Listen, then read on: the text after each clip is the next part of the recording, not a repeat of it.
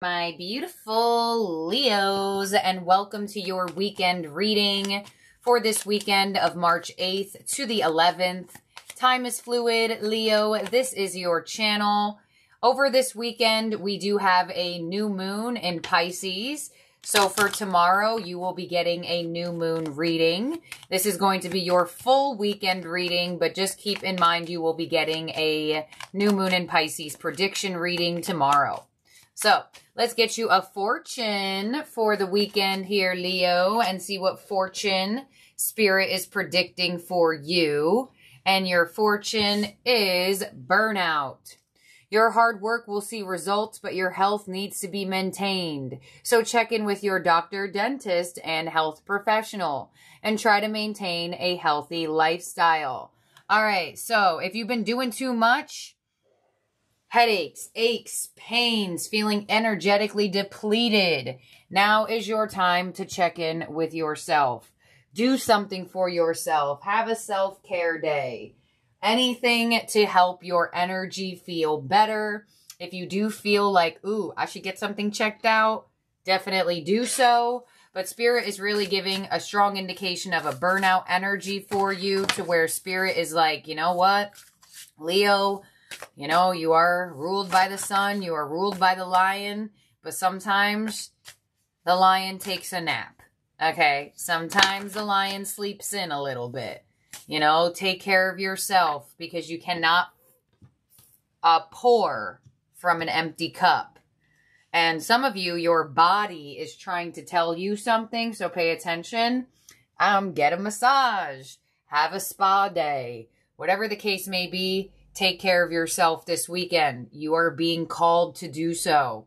You also have the energy of the butterfly. Expect change, transformation, joy, elation, and growth in your life. All right, so when the butterfly comes in, you also have an emphasis on the letter B. Some of you, your name starts with the letter B. But the fact that you have the butterfly and burnout, Spirit is saying, you know, sometimes you got to cocoon to expand. Sometimes you need to prioritize your solitude at certain moments. And now is one of those moments, because Spirit is indicating that a beautiful transformation to your energy will come from it. So if you've been feeling that burnout vibe, if you've been feeling that aches and pains, low energy, now is your time to go in hermit mode and come out stronger, better, more joyful, and just more high vibrational, really. So let's see what Archangel is with you, Leo. And you have Uriel with freedom. Yep. Give yourself the freedom to prioritize yourself. Because, you know, life happens. And we always think that we need to do this, we need to do that. We need to be here, we need to be over there. And some of the times you're just being called to be still. And it looks like with this energy, you will feel freer. You will feel lighter. So I do feel like for a lot of you, you have been taking on a lot, spreading yourself out way too thin, taking on the weight of the world that is not yours to carry. So let's see what your quantum oracle is giving you here, Leo, for the weekend, and get more details on this energy. So we have a creative endeavor with an event card. So, yeah, Spirit is really saying something to you here, Leo, that when you're in the process of creation, when you're in the process of creation, it doesn't have to be every single second, every single hour. Some of you actually taking time for yourself and doing something creative is prioritizing you. But there could be a double-sided message with this card. But let's continue on. We have Spirit with the healing light. Beautiful. Look at the double eights coming in here for you, Leo. Pay attention to the number 8s. And you also have an event card with commitment. Yeah. All right. So I do feel like for a lot of you, you may definitely signed up for a lot of things. You may definitely come to a realization like, oh, wait, I think I may have committed myself too many places, too many things, too many people, too many times, whatever the case may be. Spirit is saying to you at this moment, Leo, that when you find yourself face to face with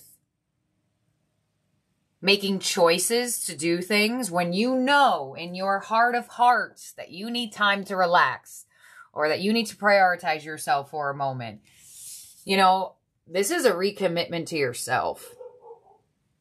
And the more that you show the universe that you do commit to yourself and you don't neglect yourself, the more you will not feel neglected in life. So I do feel like this energy is very important for you because Spirit is calling you to recommit to yourself, because I feel like in turn it's going to move the energy and create the law of attraction to have more energies and people, places, situations more committal to you. So, whoa. So it definitely looks like you are putting something out there and you don't even realize you are. Because when we sit in the stillness or when we sit in the nothingness, that guilt comes over us and we're like, oh, I should be doing something. I should be at the gym, or I should be doing my work, or I should be checking my emails. Some of you, Spirit's like, no, you should just be painting right now. Or you should just be drawing right now. Or you should just be playing your guitar right now. You know, Spirit's like, do things that fill your cup, because at the end of the day, when we lack that commitment to self, that's when we feel neglected in life.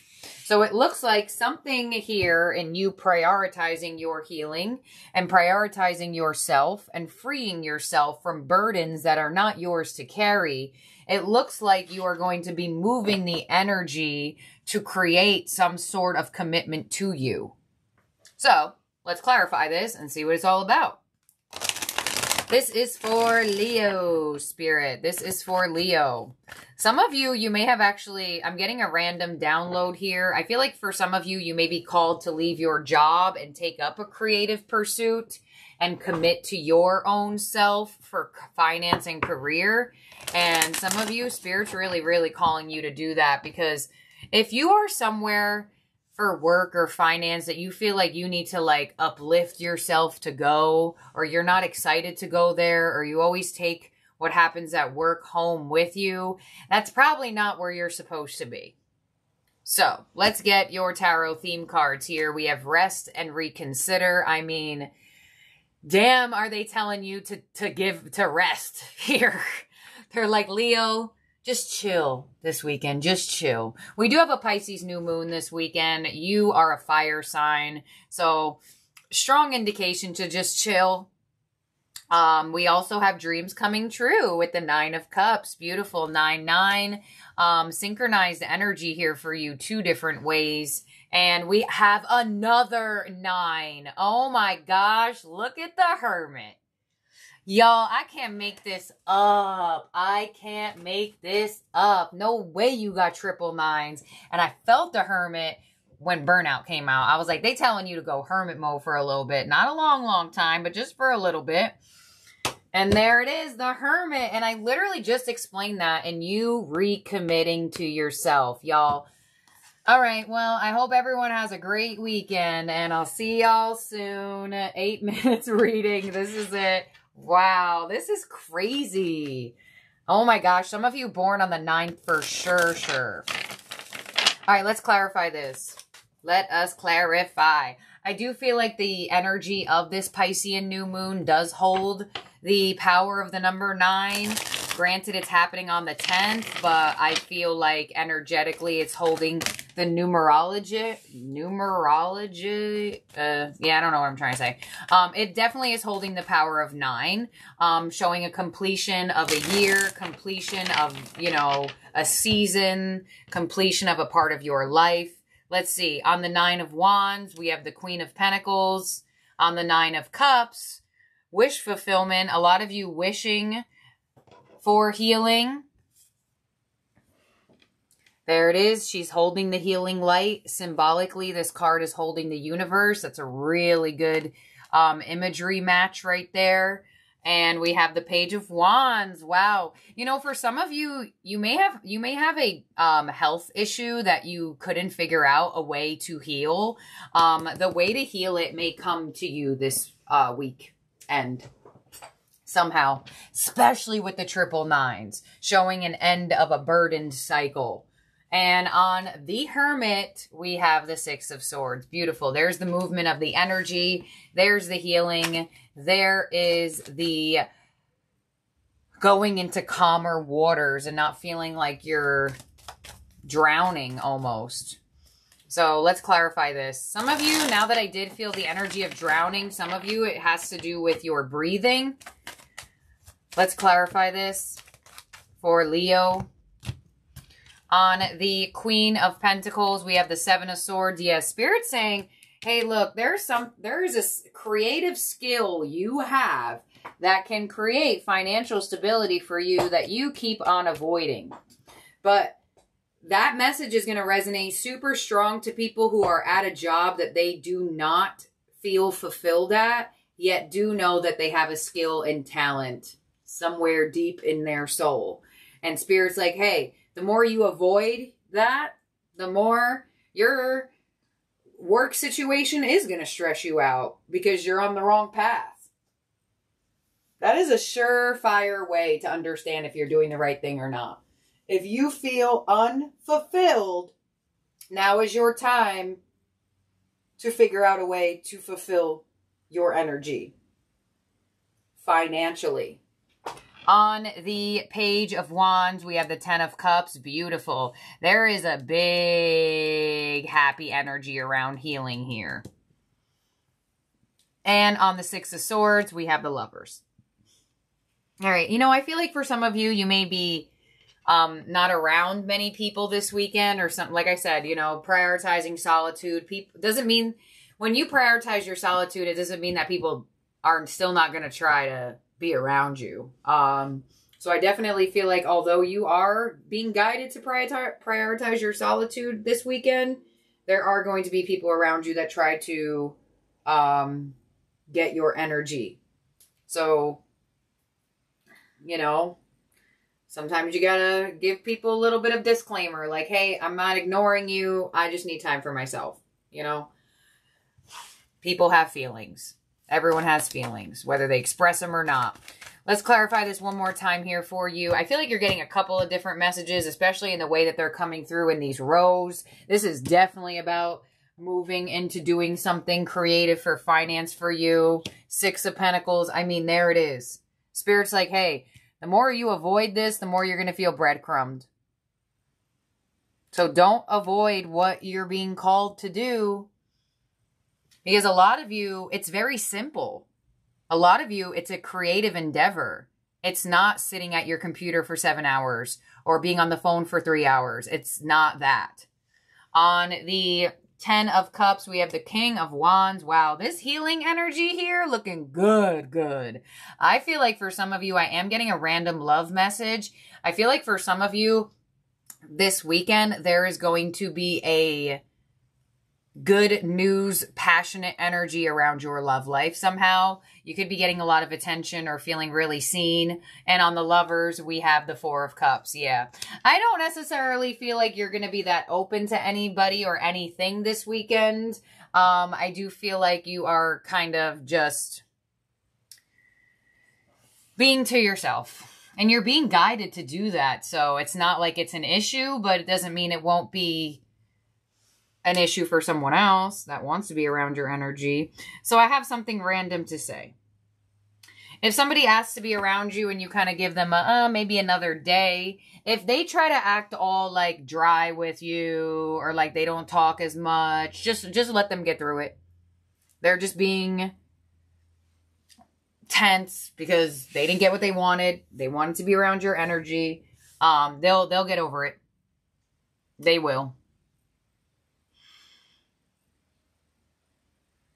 Because I don't feel like you're going to be rejecting people this weekend, but I definitely feel like you're detouring offers this weekend. I feel like if someone's like, hey, Leo, what are you doing on Friday night? And you're like, actually, I'm hanging out with myself on Friday night. maybe on Sunday. And they're like, oh, okay. So I do feel like you're detouring energy, especially your rows are all split up. You got definitely 3 messages here. You can resonate to all 3. You can resonate to just one of them. But this is definitely in alignment with you freeing yourself, being in your own energy, and placing those boundaries when you need to do so. This is definitely some transformative energy for healing.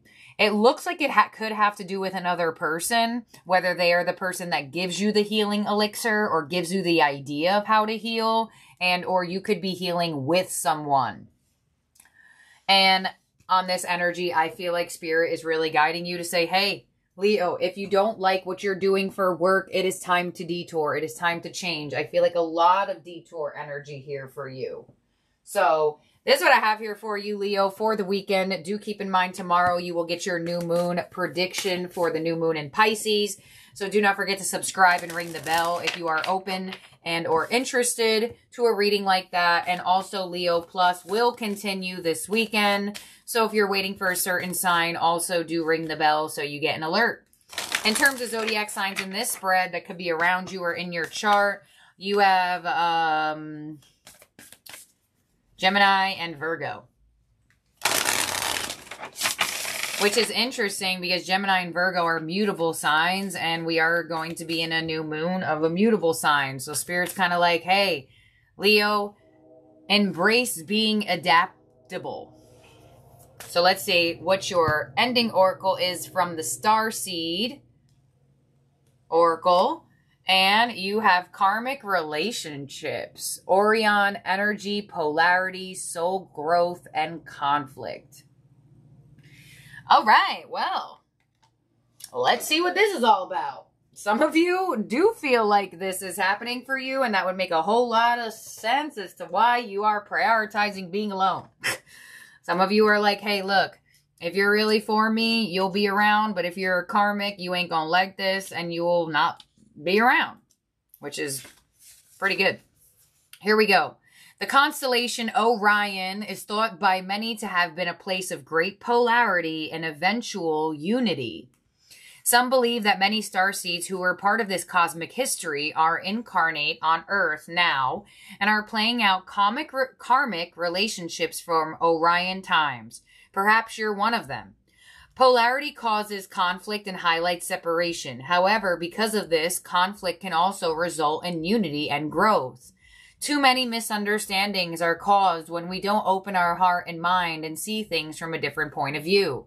When we get into reactive second-guessing mode instead of gathering the courage to open our heart, we should admit that we may have reacted because our own woundings and then find mutual ground. We're all innocent children looking to be seen, understood, and cherished. It's much harder to grow closer through conflict than it is to grow further apart. And yet, it's much harder to grow closer through conflict than it is to grow further apart. And yet, that's the invitation of conflict. It's easy to react and take things personally. It's more challenging to see the innocence of all involved and find a way to grow closer through the conflict. It's through relationships that we grow the most. How can you soften your heart and drop your defenses enough to see from a different point of view? How can you see the innocence of all involved? How can you learn to see the similarities rather than the differences? That's really interesting that you got this, because I did feel very strongly at one point that you prioritizing your peace this weekend, I feel like someone is not going to like it.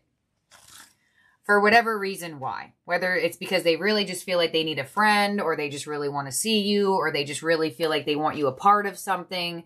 There's just something going on here where you're just feeling guided to take a breather. And I feel like there could be somebody around you that takes that personally.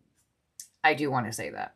I felt it during the reading, and your ending oracle is literally explained it. So some of you leaving a job, your employer could take it personally. You know, if you change how you're healing and you were healing with this person and now you decide to go heal over there, that person may take it personally. But hey, you know, having that soft heart, like I said, send people disclaimers. Like, hey, it's not you. It's me. Because a lot of the times that really is true. I know it's one of those like cliche sayings. People are like, it's not you, it's me. But in reality, it really is right. You know? So whether it's the job, whether it's the healing detour, or whether it's the solitude, it's not about them. It's about you. And if you need to write out a little sentence to make sure that somebody doesn't feel like it's a personal attack onto them, then that'll take you like 5 seconds. You know, I get it. We don't want to have to explain ourselves. But sometimes, you know, just as this card literally just explained as I felt this, sometimes people do take it personally. You know, how would you feel if that happened to you and somebody decided to choose their solitude and not give you an explanation and you thought they were mad at you the whole time? You know? So that's what that card is explaining, thinking about it from different perceptions. So you can prioritize your peace, but you don't have to be an a-hole about it, basically. So this is what I have here for you, my beautiful, wonderful Leos. Thank you for being here and for watching, and I truly appreciate y'all so, so very much. I'll see and talk to all of y'all very, very soon, basically tomorrow. Bye now, Leo.